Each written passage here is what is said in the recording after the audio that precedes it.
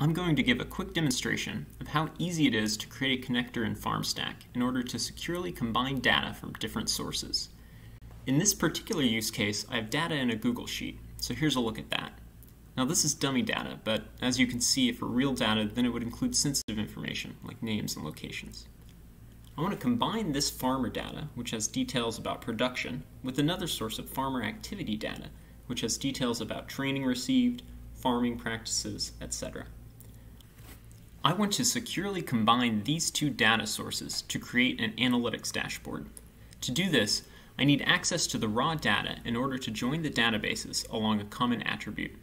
So I have to share raw data, and this is where FarmStack helps to not only create a peer-to-peer transfer through the data connector, but it provides to the consumer the ability to configure a custom Node.js application, which is shown here.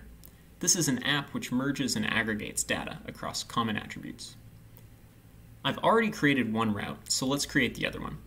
I will click New Route and then initialize a provider. Then we follow 3 steps. Name the route and select the type of connector from the dropdown. I'll just paste in the Google Sheet address and hit Launch Connector.